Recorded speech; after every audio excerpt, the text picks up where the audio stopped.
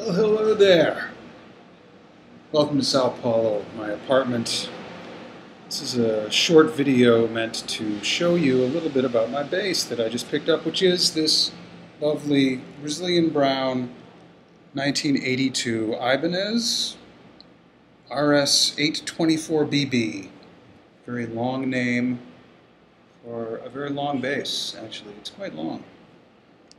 But enough about the length of my bass. Let's talk about some of the features, shall we? This is a classic PJ setup, as you can see here. J bass, P bass. Just passive, volume, volume, tone, tone, three-way selector. AccuCast bridge, which is a really nice heavy-duty. Got a lot of mass down here by the anchor points, which they claim helped transfer resonance into the wood. Makes sense to me. Brass saddles, which have a nice patina or patina, depending upon your nationality, I suppose.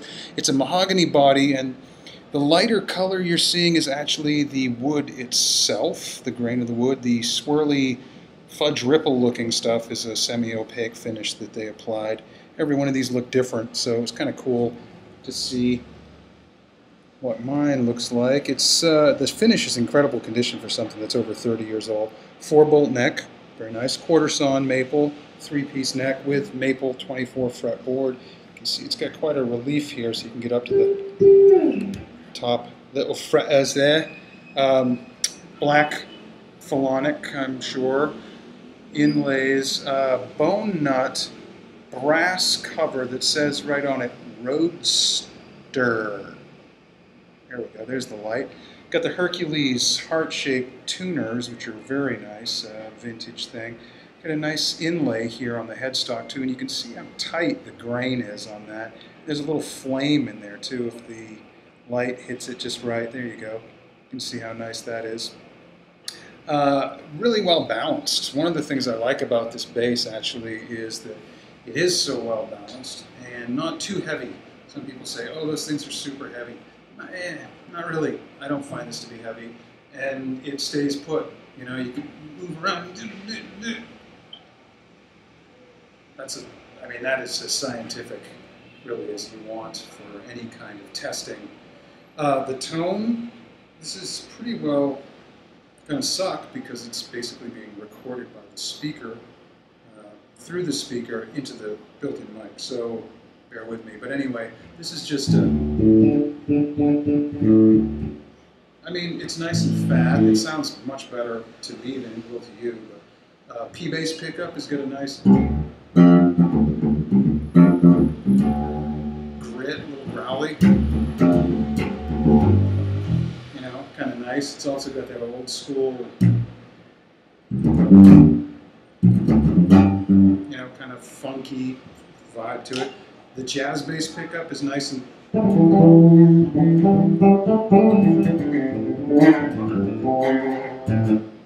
poppy, tight.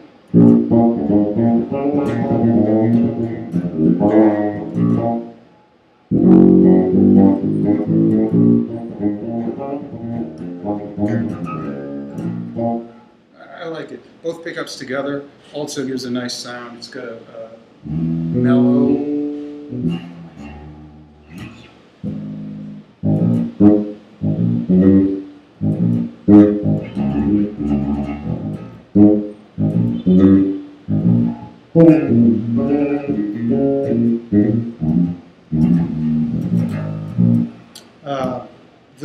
this setting here is really good for slap, if you like that sort of thing.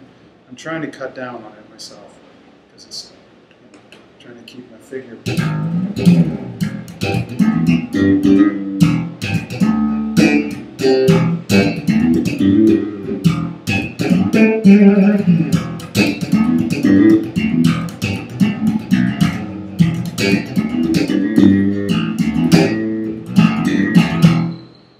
Yeah, it's nice, it's full. And that's just basically different tones without even adjusting tone knob, either one or the pickups. If you want to get a really fat tone for the front,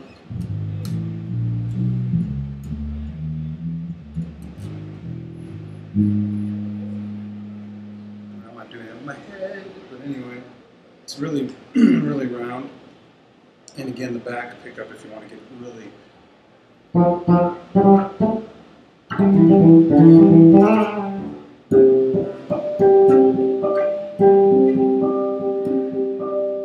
Again with my head.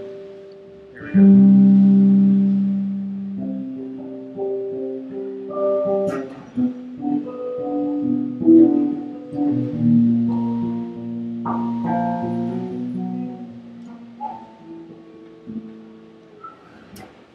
So that's a little bit about the RS824BB 1982, which was a very good year for me personally.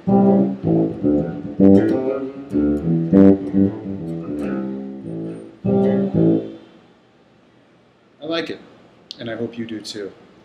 Come back some other time when I'm interested. I'll be here.